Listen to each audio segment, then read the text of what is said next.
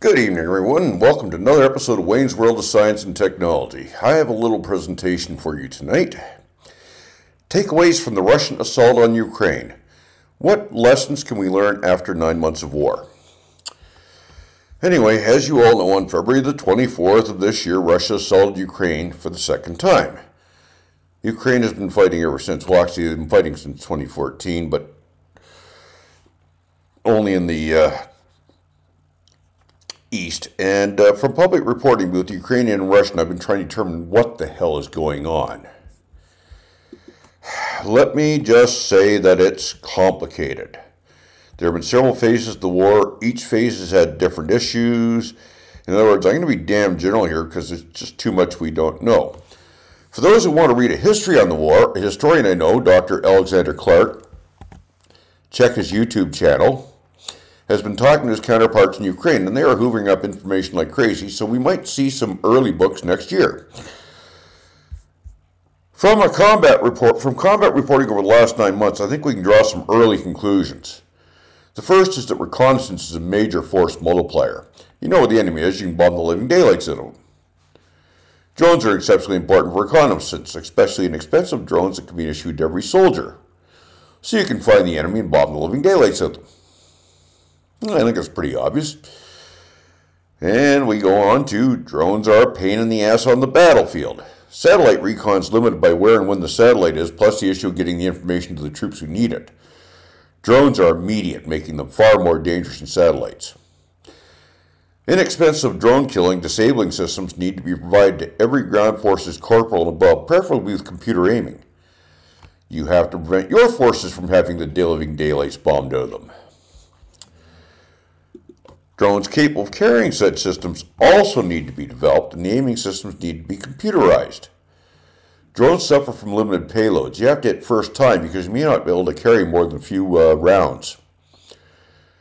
Weapon systems for larger drones could possibly be installed in turrets and on all manned air assets, like, say, helicopters. Missiles are just too expensive to use on a $10,000 drone. A 50-caliber machine gun or a 20mm cannon with an advanced fire control system would have advantages and could also be used to shoot down cruise missiles. If you've seen the video of the Ukrainian boat attack, unmanned boat attack on Sevastopol, you may have noticed that this Russian helicopter is firing on the one boat, and it missed. That's why you need computerized aiming. SAM systems are expensive, really expensive. The German Flak Panzer Gepard is a lot cheaper to operate because it's a cannon, but it's relatively short range, only 4,000 meters or 13,000 feet. For a small city, it would be adequate. For Kyiv, no. Building a Gepard variant with a larger, longer range cannon can be really useful for cruise drone and cruise missile interception.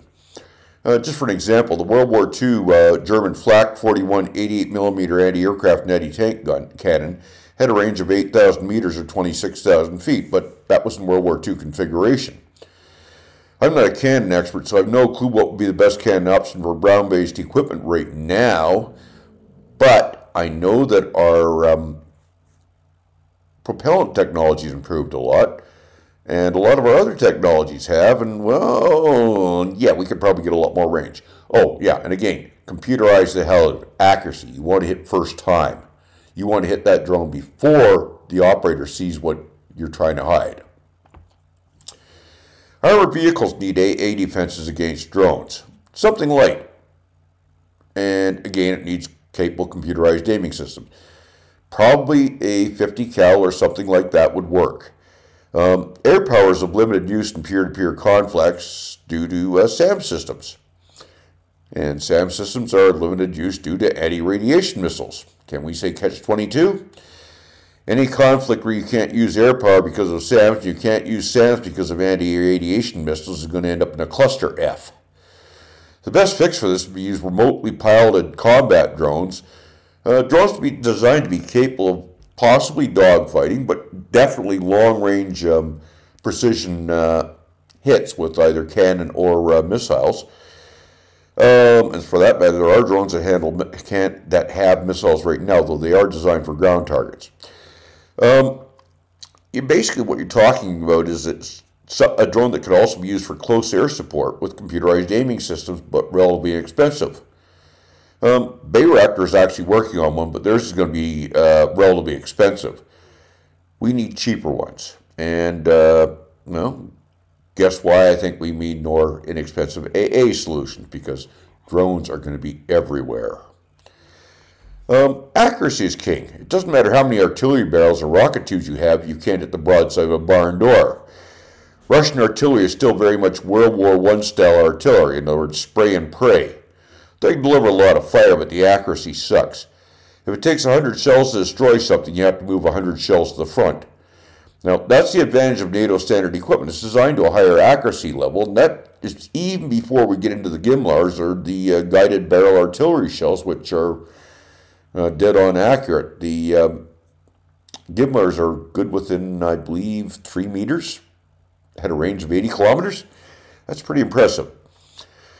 Range is also king. If you can't reach the enemy with your artillery, you can't hurt them. If they can hit you, you better pray the recon's crap or you will get pounded. This is where the GMLRS rockets from the M270 Mars and M142 HIMARS come into play. The accuracy and range is something that Russia can't fight against, because the range allows easy units to stay well back from the combat zone where Russia can't find them. Did you see that video of Russia taking out the M142 HIMARS on the second floor of a building? Yeah, I just about died laughing when I saw that. Russian propaganda. It's shittier than their weapons, which actually aren't that shitty. It's the way they're using them. But anyway, that's beside the point. Maintenance is boring as hell. Maintenance saves your ass. Look at the amount of abandoned Russian equipment, bad tires, broken track links, engines that died, and all that. Everybody equipment that you lose because of maintenance issues is worse than a piece of equipment getting blown away because you did the work for your enemy. Play smart. Do maintenance. Don't be Russian. Communication is also key. Starlink has been a huge help in Ukraine. This indicates that accidentally shipping a few crates of them to places like Iran could help. Or maybe Tigray. Hey, Elon! Larger stockpiles are needed of ammunition. If you can't figure out why, well, the end of the tank has been announced again. Yay! The end of the tank has been announced every year for the last century. Yawn. Let's face it, tanks are going away. They're just too useful. Yes, the newer weaponry makes them a bit more limited, but they still have a lot of applications. While tanks and aircraft are still extremely important on the battlefield, the provision of anti-tank and anti-air limits are used to man-portable anti-air and anti-tank limits are used to a certain extent. But the current systems are primitive. Seriously. They need better sensors to pick up targets at greater ranges, and all of them should be fire and forget to protect the operators. Take, for example, the missiles that are heat-seeking. You pop a couple of flares, and you probably can lose the missile. But what if the missile, when it notices the flares pop, says, "Oh, wow, he dropped flares. I'll switch to radar." Yeah. And don't tell me that BAE Systems and Lockheed Martin and all the other folks can't get their act together and do something better. I know they're going to complain like crazy to me for saying this, but really, what's being supplied to Ukraine and what actually is being supplied to NATO forces is actually 90s era equipment to a large extent. Yes, it's been upgraded. Seekers have been upgraded, electronics have been upgraded, but we really need to look at some new equipment, and that is happening. That is happening. There's new cruise missiles out which are being used by the U.S. Navy to replace the Harpoons, and there's other missiles coming online, but we need more of them, and sorry, I'm getting off track here. Specifically, the man-portable ones need to be way, way better. Because, yeah, they're putting a lot of money into the big stuff, but they need to put money into the small stuff. If infantry can carry it with them, it makes a huge difference. And I'll add one last thing, which is actually the 17th. Training matters. Oh, does it matter. Without proper training, a soldier is basically a walking corpse. Yeah, I know YouTube won't like me saying it that way, but I don't give a damn. It's true.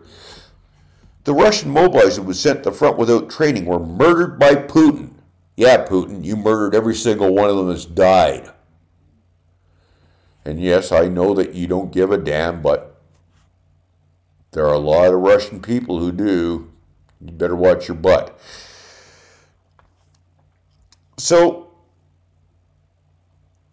the Russian mobilizers was sent to the front without training, as I said, were murdered by Putin. The Russian troops are getting sent with 3 months or less training are nearly the same situation because Russia wasted all the combat trainers in Ukraine. Great move, Putin. I mean, good God, they're sending men to Belarus for training. 6 months is generally considered the bare minimum of training in most Western militaries, from what I understand. And the training then continues in units the soldiers are assigned to for as long as the soldiers, both officers and enlisted, remain in the ranks. I'm really going to piss off a lot of Russians, but having watched videos of VDV training, I'm pretty sure that the standard infantry private in the Canadian Army gets more training than the Russian elite airborne forces. Yeah, think about that. Am I right? Damned if I know, but the Russian training videos look awful scripted. They look so fake that, well, $3 bill. I've never served, so I don't really know. I'm just going by looks, and I'd really love to hear from if anybody who has served would like to troll YouTube and find some of those videos and drop comments, because maybe I'm looking at the wrong videos. Maybe I just don't have a clue, but they sure look scripted. And the performance of Russian troops in Ukraine pretty well proves that the training is crap. The fact that the Russian Air Force, apparently his pilots are only getting 6 to 8 hours a year in some cases of flight time, that's criminal. Anyway, that's it for tonight, folks. Hopefully I didn't bore you to death. Have a good evening, stay safe, and I'll talk to you again soon. Bye-bye.